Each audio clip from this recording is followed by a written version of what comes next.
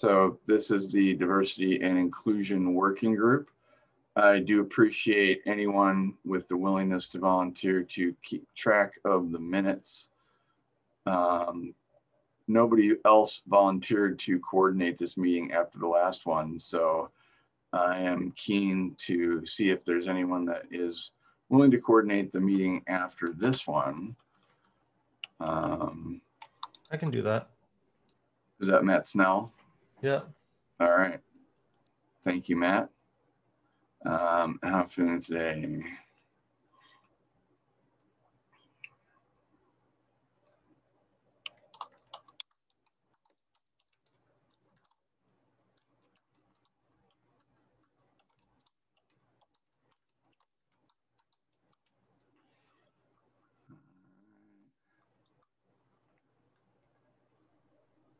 Matt Snell, I want to know the answer to your question.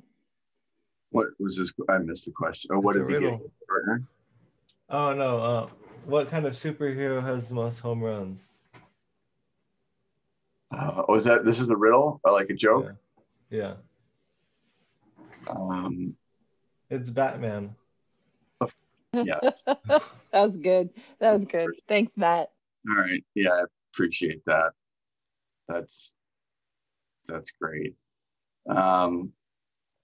So we do have a one action item that's been added, and then we should probably review the metrics that we have set for release.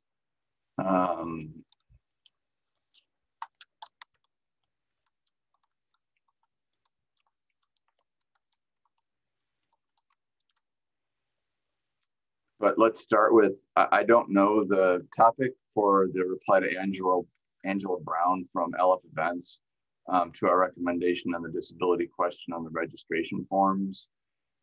Is this a quote of the, I don't know who put this there. Is this a quote of what her response was? Yes, that is copied from her email. Okay, and okay. Thank you to you and the CHAOSS Diversity and Inclusion Working Group members for your efforts here, which are much appreciated. We will put all your recommendations in place, and the latter two will be reflected on all future registration forms. That's fantastic. If somebody could copy what those two questions that'll be included in all the registration forms are when you have a chance, I think that will be helpful. I don't know myself. I can copy it up from our previous meeting minutes. All right, thank you. So that sounds like really fantastic news that we actually that you know the LF is doing that work, and that's fantastic. For the existing pull requests,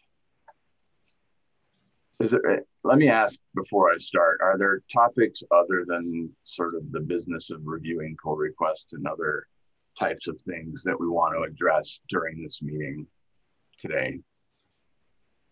It's been a couple weeks since we met, and if there are specific topics on folks' minds, I want to make sure those are reflected in the agenda before we get rolling.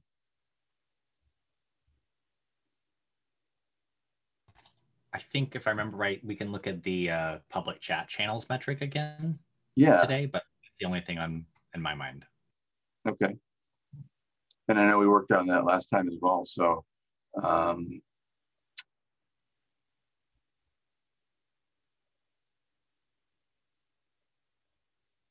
are these the these are the one, are these the, okay, so we've got two under review. Are there, I'm just going to open the spreadsheet real quick and see if there are others aside from those that we're tracking for in progress. We have so demographic diversity, listening, speaking. So there are some other metrics that we've listed as in progress, and of those, are there any that we intend to pursue the release of during the next metrics release cycle, which I believe our metrics go under review at the end of January? They go under review once we flag them ready, but Right. then yes, there is a public review 1 month metric freeze where we don't Right. add new metrics to the review and we focus on reviewing what we have. Yeah. So like, for example, demographic diversity, listening and speaking, we do list as in progress, but we haven't started work on those yet. And also code of conduct, these three here under governance, we do list as in progress. And we haven't started the template on those. For discoverability and communication channels, the templates have been started. And I think those are on the list of ones to discuss today. Does somebody want to take the action item of at least getting, I guess, question one is do we plan to work on these metrics for the next release or not? Or should we discuss that briefly? I think with the time given, if we can finish documentation, discoverability, and communication channels by January, then we have 4 new metrics for this upcoming release, which is a good pace to be working in.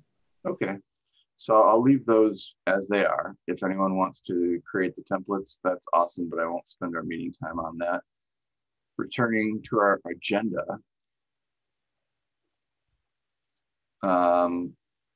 We're working on these metrics and we have these metrics under review. So both of these, I think, required a good deal of discussion last time that we didn't conclude. So I might suggest that we begin a discussion about public chat channels and maybe review that metric and then maybe give that 15 minutes, give or take, and then look again at document discoverability.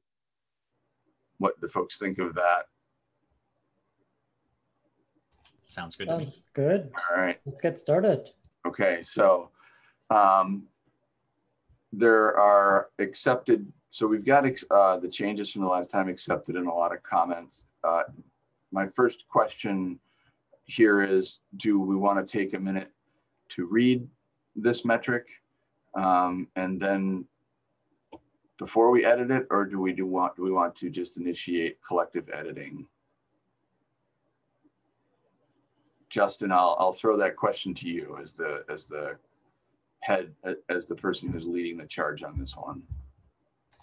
Yeah, so for as far as changes since the last time we talked about it, I integrated most of the feedback that we had from the last live editing. Mostly things got moved around or changing a few nitpicks. Did find out that there actually is Gitter support in Percival. It's just not documented, but there is actually a plugin already written for it that integrates with it. So that's a plus. But all of Auger's features are documented, he said in a complete lie.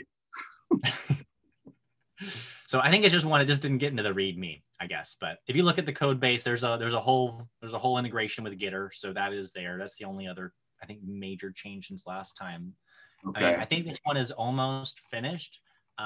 Maybe just looking at any final nitpicks or suggestions. I know that the biggest feedback that I've had so far is just maybe being more clear that we mean like the chat platform itself versus communication and moderation strategies, but sometimes that also influences the tool. Like, I guess that might be the detail to kind of keep in mind while going through this. It's just making sure that we're really clear that this is about picking a platform and not how to inclusively moderate your community. Because I think that's a whole nother, it's a topic worthy of discussion all of its own. Okay.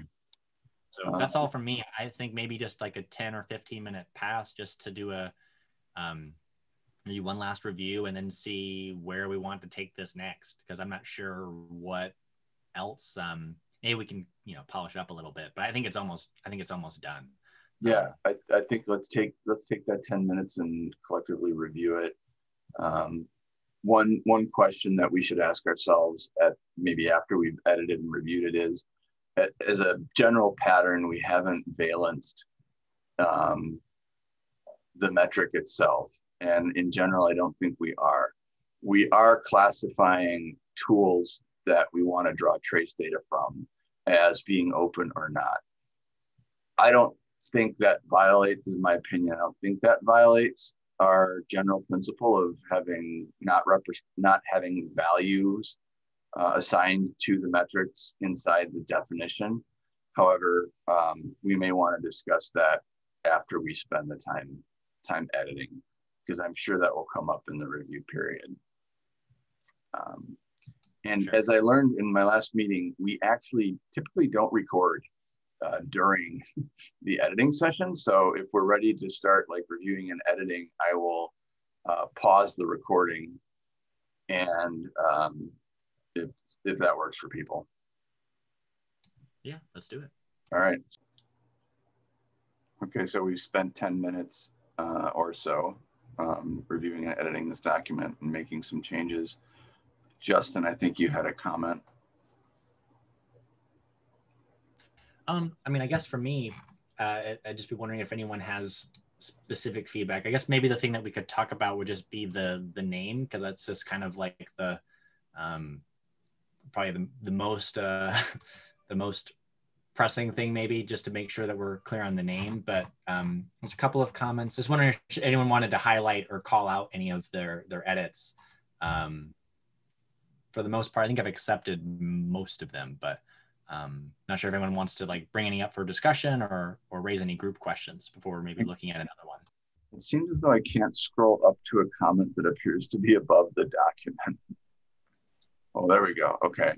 Yeah, so Dawn had asked a question about something about diversity and inclusion in the title. And you and Dawn had a conversation about it over the last few weeks. And I had a few suggestions. I do think Dawn's point is important because there are other things like just gross activity, participants' messages that are of interest in other working groups. But I do think our interest in this is making some measurement of inclusivity or transparency.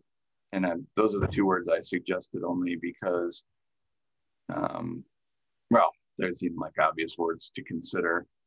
I'm unsure about the removal of public because so on the one hand, public I think is good, although we're not trying to make value judgments, but it's hard for us to measure or know about private chat channels. So if we just say chat channels, I'm not actually sure we can create a metric for chat channels that are not public. That's my only comment. My thinking here is that we used public only in 3 instances throughout the entire document. One of them was the title. Mm-hmm. And so it didn't seem to be reflected in the rest of the document.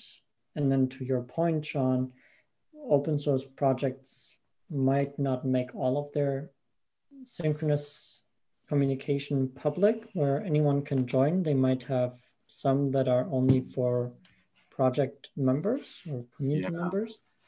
And they might still have access to the data and API and can apply these principles or metrics as well. Right.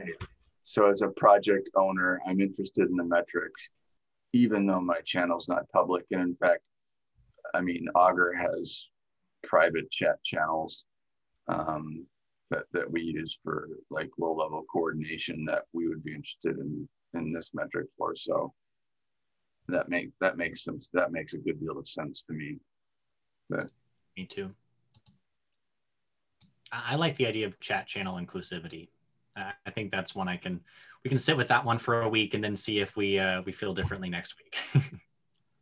I mean, the other thing we can do is I think that this work has become mature, and one question I would throw to the group is the metric mature enough to put under review, or is there more work?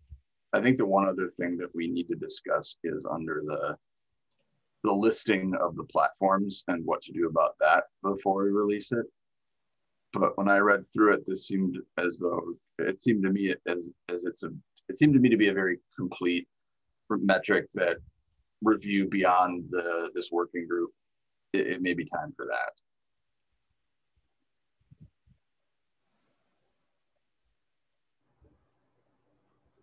Yeah, I guess the summary that I was thinking of for the platforms is I'd agree. I don't think we have to list the poop emoji platforms here, but I I do think love those.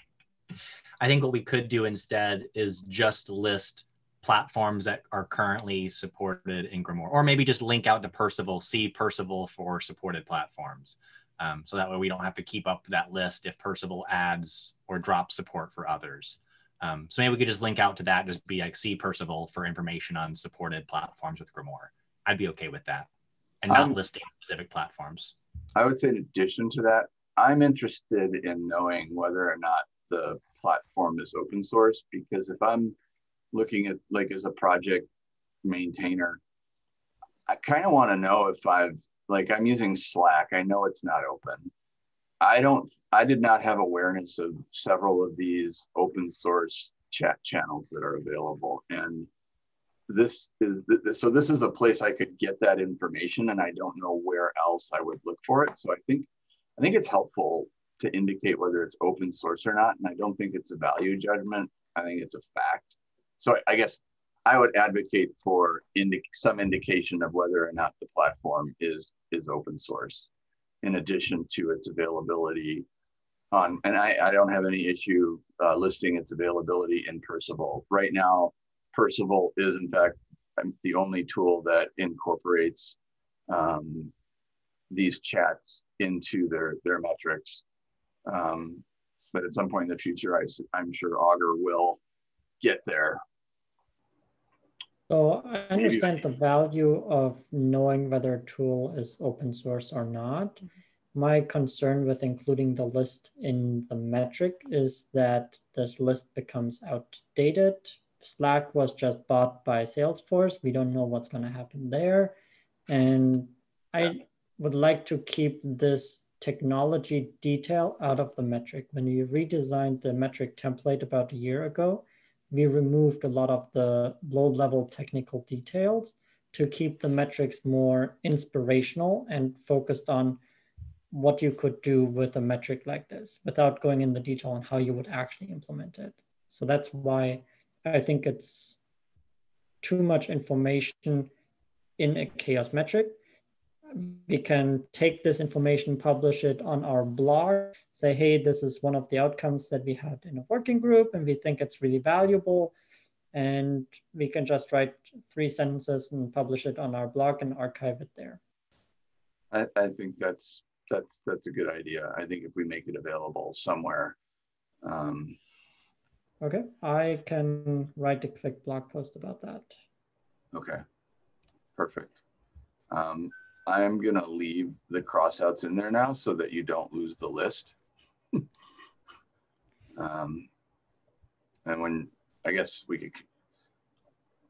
I copied it out. All right, we can accept that then.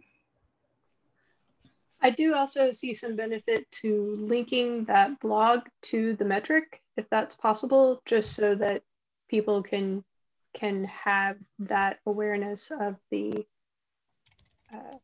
of that list. I know it will change, and that can happen in Git, but knowing what's open and not is really beneficial as well. I understand why you don't want it in the metric though. I like that idea as well. So maybe we add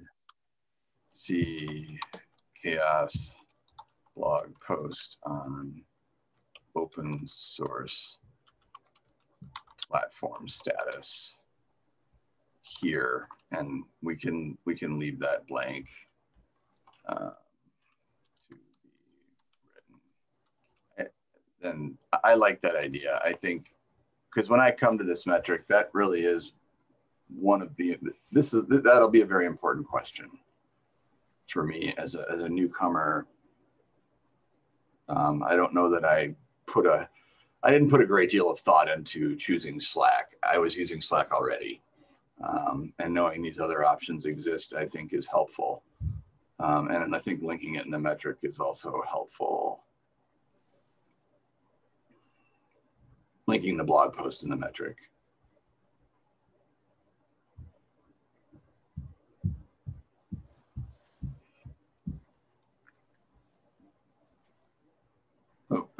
Let me undo that. I can, I guess, control. Justin suggested linking the blog post at the bottom under resources. Yeah. And I think that's a good idea as well.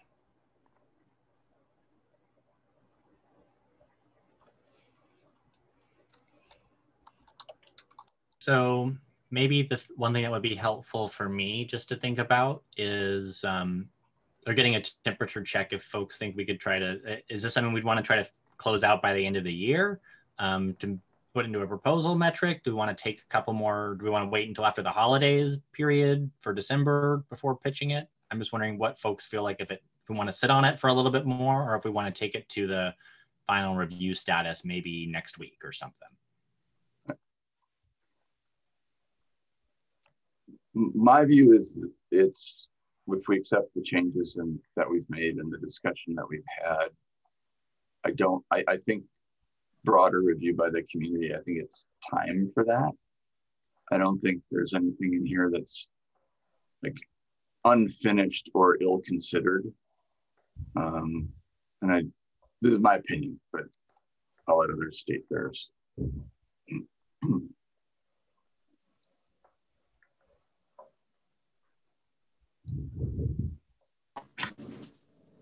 I would say we go through all the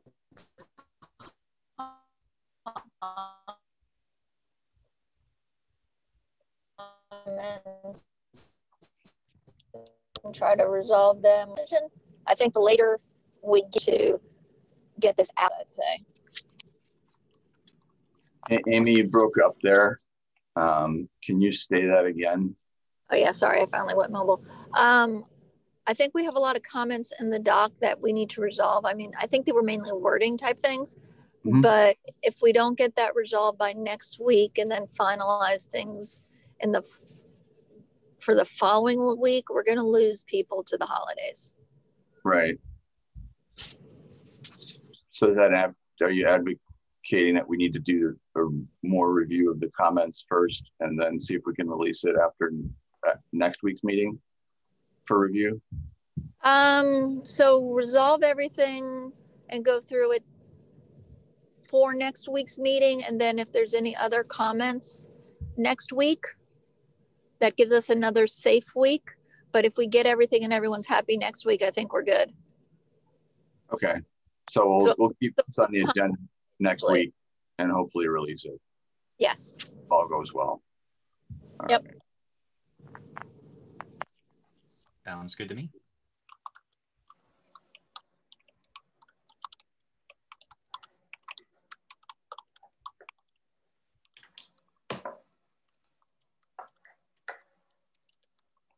Okay, I'm just gonna make that note. Document discoverability is the other one, and we have 7 minutes left. Do we want to do some work on document discoverability while we have time, or do we want to? What do we want to do?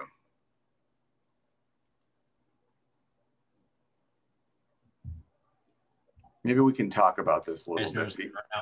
There. I just don't know if there was anything else with burnout or if this is the only thing left. If this is the only thing left, I'm happy to just edit this for a little bit, but I just want to make sure we don't, I don't know if there's anything else to add on the other metrics.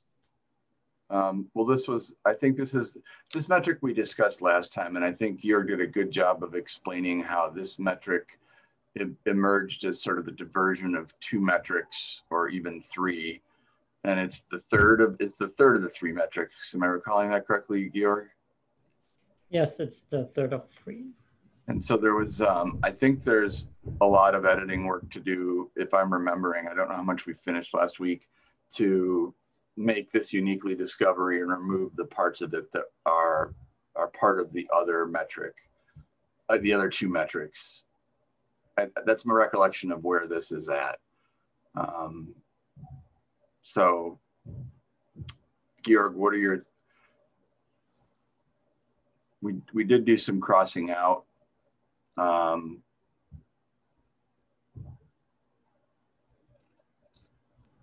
I was working on the blog post to preserve our work on the list of chat platforms. I just put Yeah. it in the chat. If you can look at it if you don't mind going down that hole, because in 5 minutes I don't think we have time to dive into this new metric. Yeah, I think let's save this for next time. Just I'll make a yeah. And Sean, were you saying that the idea was that we move what's here into other metrics? Just so am I understanding that correctly? So what's happened is there were 2 other metrics that have already been created, and I think at least one of them is released, maybe both of them, Georg? Yeah, one of them we released last time. There was the documentation accessibility, and we also worked on the documentation usability, I think, which we have under review right now, and discoverability is the 3rd. So the problem we ran into when we had just documentation was that we had many different things going on, and it became this gigantic document. And you still see this in this version of the document, because there are things that are not directly related to discoverability, but more about accessibility and usability, which we would have to look at the metrics we already have under review and published and pull these things out from this document. So there's that's the work, I think, and I think let's set aside some time to do that work in the next meeting. Okay. Did that answer your question, Nicole? Yes, thank you. All right. Good. I figured Georg's really good at answering those kinds of questions. So, well, thank you. We have 3 minutes left, and I think nothing that we can actually productively accomplish in those 3 minutes. So I might suggest this is a good time to say thank you, and we'll see y'all next year or whatever. Can I suggest that you all take a look at the blog post that I just put in the chat? Wow.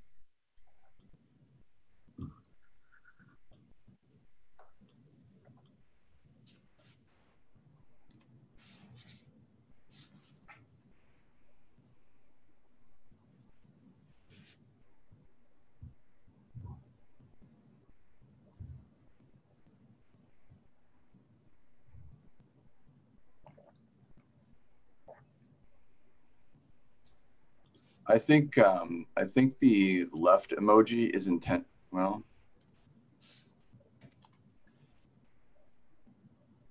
yes, but I suppose what I'd suggest is we make the left emoji an indication of open sourcedness, and that maybe we avoid likely controversy associated with poop emojis. That's valid. Although I like the conversation we had, and if just I do too. I mean, it's I'm not. Yeah. So if Justin can add the legend and explain it well, then I'm fine leaving it, because it does have a fun element to it. I agree.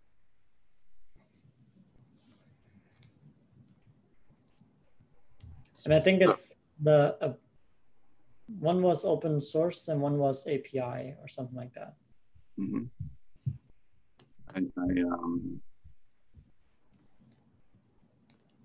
I like that. Is that work that you can do in the completion of the post, Georg, or do you need some assistance with that?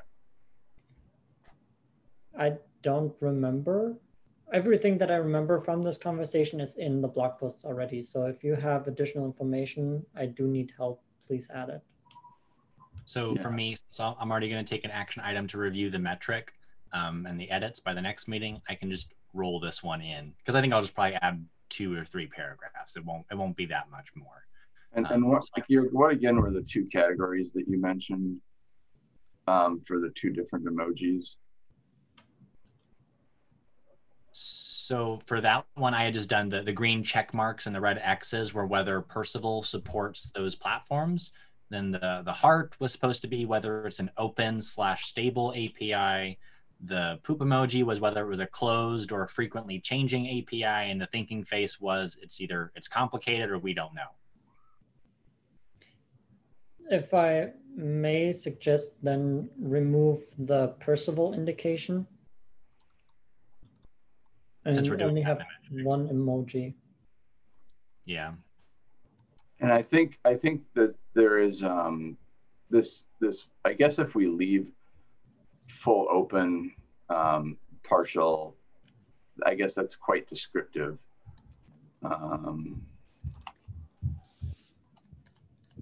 So what was your suggestion, Georg, to get rid of the second emoji, or to get rid of the first one for Percival support? Yes, that is my suggestion. Just to make it simpler and only have one piece of information in here. And because we had 2 questions at the top about, is it open source? Does it provide a stable API? And first of all, it was not in that question. So either we add that as one of the questions, but to me, that is not something that you as Augur developer would be interested in. I think it's something the community would be interested in, though, and I think keeping Percival support is helpful because people know then they have a tool they can use to gather the data from that platform, and I think that would influence me about what platform I chose. So, you know, knowing that Percival doesn't currently support Zulip, and this is, you know, blog posts can be updated. And when Augur supports things like this, it could be updated with that information as well. But I do think it's helpful to have that indicated. Okay. So unless anybody feels super strongly that it shouldn't be included, as the Augur person, I'm saying I think the Percival support is relevant and helpful. So let's leave it in there. Okay, thank you. And now we're a minute and a half over. And so, Georg, I trust you to complete this blog post. It looks really good. Thank you very much for pulling it together during the meeting. That's amazing. And we will see everyone next week when Matt is our Noble coordinator. Awesome. Thank you, everyone. All right. Bye, everyone. Bye. Thank you for sharing. Have a good day.